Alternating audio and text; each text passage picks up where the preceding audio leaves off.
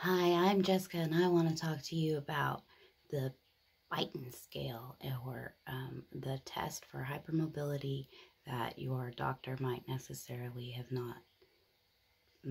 have given you. My brain fog is real, so I mess up a lot, but your doctor might not have told you about this test, and I just want to run through it with you real quick. If your thumb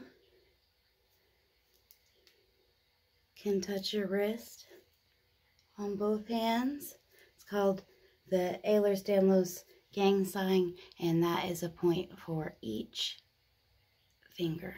Sorry, I'm having a really bad back spasm right now. But that's a point for each wrist. If your fingers go back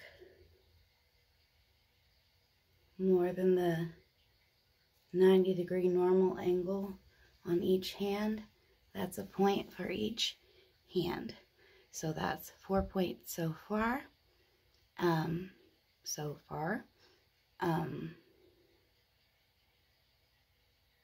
If your elbows go back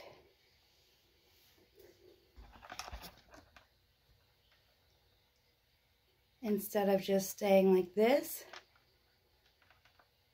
on each arm is a point. So now we're at 6. And if your knees do the same thing, bend backwards. I'm not standing up right now because I have some other comorbidities that are bothering me.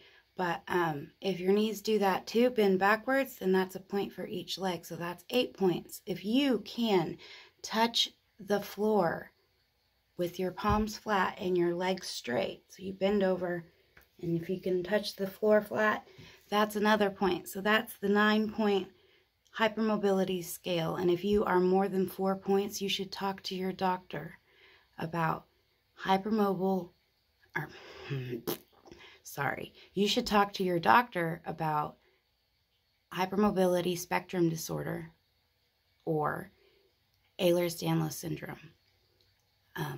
And there's other things that can cause hypermobility as well. But if you are 4 out of 9 on the scale, then you should be run through the criteria for Ehlers-Danlos syndrome and hypermobility syndrome. Please talk to your doctor. And a regular doctor probably won't know much about it. The best doctor who you should see is a geneticist, but you'll have to usually get a referral to see a geneticist first, and that can take a while. Rheumatologists sometimes know about it. It's hit or miss, but also sometimes you can search, and there's like just one-off doctors that'll have like a special interest in Ehlers-Danlos syndrome because it's rare, but so most doctors don't know about it, aren't educated in it, treat you kind of like crap because it's a big thing.